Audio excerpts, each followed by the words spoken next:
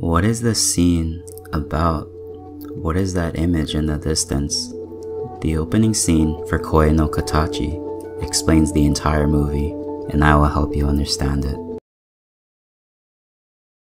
Throughout the movie and books, the concept of karma always arises. Shoya deserves his punishment for what he has done and does not deserve to be happy.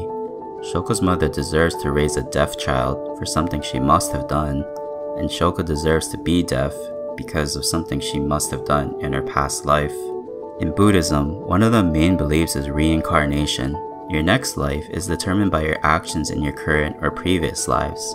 With this in mind, Shoya begins as a bully, but eventually he attempts to make amends. During this process, Shoya learns that no matter how hard he tries, he can never give Shoko the happy childhood that he took away from her. He can never change his attitude of isolation, and he can never erase the scar on Shoko's ear. He will never truly understand Shoko, even after learning sign language. It is a shallow attempt of understanding. He does not understand how she feels.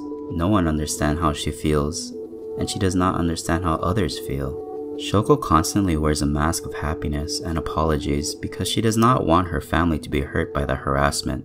However, she does not realize the strain of confusion it puts on the family and others around her. The only scene where she truly expresses how she feels is when Shoya threw her notebook in the pond and decided not to pick it up. She returned home to Yuzuru, taking off her mask. I want to die. Why was Shoko so shaken up by that action alone? She has been bullied and harassed countless other times, but her smile never wavered. This notebook was the most precious item to Shoko. It was her voice to the world. She would write in permanent ink, "Let's be friends." During the bullying, others would write mean things, but she still carried it around as the hopes of communication to others. When Shoya threw the notebook in the pond, she had decided to give up. She had stopped communicating with the world. She had marked everyone's faces with an X. This is why Shoko was so accepting of Shoya when he gave her back the book. Shoya had given back her voice. This is also the reason why she suddenly jumped in the river to retrieve her book. It was her voice she had given up before, and she did not want to lose it again. The story continues to follow Shoko and Shoya's journey with their depression and thoughts of suicide. The two always meet and return to the river where they feed the koi fish. Legend says that there was a school of golden koi fish who swam upstream the Yellow River in China. When the fish reached the waterfall, they were met with malicious demons who mocked and heightened the waterfall. Many of the fish turned away, but after 100 years, one fish was able to leap to the top of the waterfall, reaching the dragon's gate, transforming into a dragon.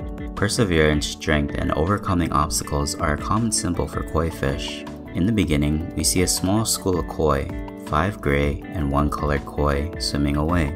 Each koi represents a character in the story and how they all struggle with their own personal demons. Nagatsuki lies and lives in a fantasy. He constantly lies about having numerous friends, bribing school children to pose for his lie.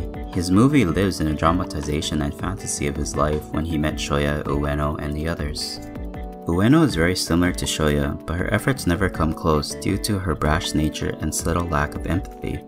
Like Shoya, she is uncomfortable with her past self and tries to make amends to the people she bullied by befriending Sahara, Shoya, and the others. She tries to reunite Shoya and Shimada, similar to how Shoya did with Shoko and Sahara. She tells the exact same thing to Kawai as Shoya did.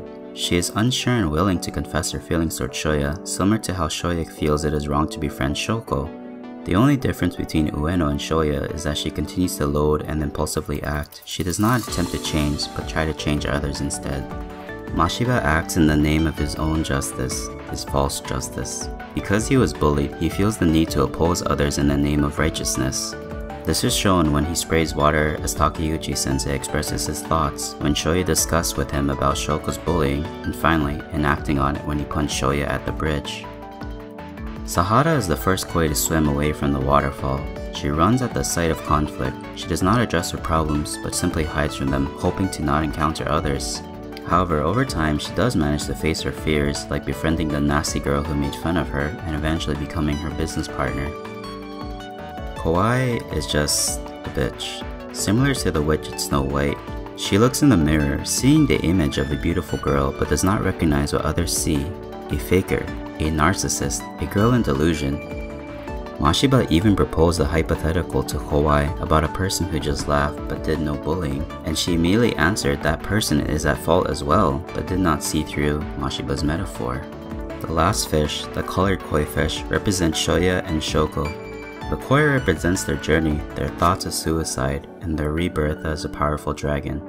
Although Shoya had given back Shoko's book, her voice to the world, she could not communicate her true feelings. Shoya could also not communicate his true feelings. Shoya and Shoko both contemplate suicide. They both feel they are a burden to the people around them. They both face suffering. They feel unworthy to approach the world and find happiness. Shoya never truly stops his contemplation of suicide. Instead, he is pushed back by others like his mother who yells at him. Shoya decides his one purpose in his useless life is to make Shoko happy. Not understand her, but make her happy. This is his biggest mistake, as Shoko had done as well. Shoko understands that she causes others trouble. She is not deaf to the world. She understands her burden to her family. She understands the backlash and why her mother has to be strict. She realizes that in order to do right, she tries to make others happy, not herself. This is the reason for always smiling, always apologizing. She doesn't want to make anyone sad. This is also the reason for feeding the koi fish. Similar to how Shoya does his best to make Shoko happy, Shoko feeds the fish to make them happy. After the bridge scene, Shoko's smile slowly fades away. She cannot keep her mask on any longer. She concludes that despite her efforts, she can do nothing but cause pain and suffering to others around her. To allow Shoya to enjoy his life, to allow no more burdens, to make Shoya happy, she decides to end it.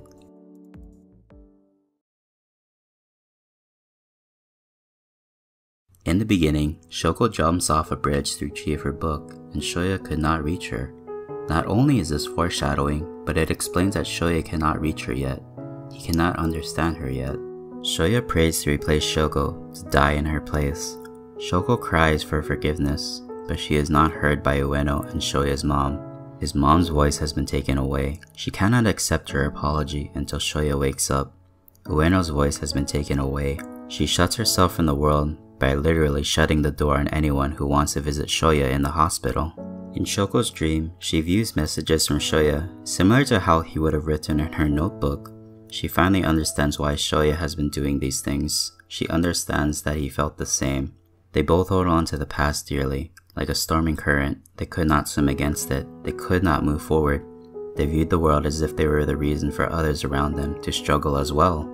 In desperation, she cries out of her misery, hoping her voice could reach Shoya to come back, to move forward with her. Shoya is reborn. He has been reincarnated, a chance to correct his wrongs in his new life. Shoko had confessed her true feelings of suicide, and they are both able to reconcile each other with the efforts of living by moving forward together, not just living for each other. Beginning his new life, Shoya is still not able to face the world, but now Shoko and Shoya finally understand each other. Shoko is able to connect with Shoya, holding his hand, able to trek through the crowd. Shoya has begun his new reincarnated life, with the help of Shoko and his friends around him.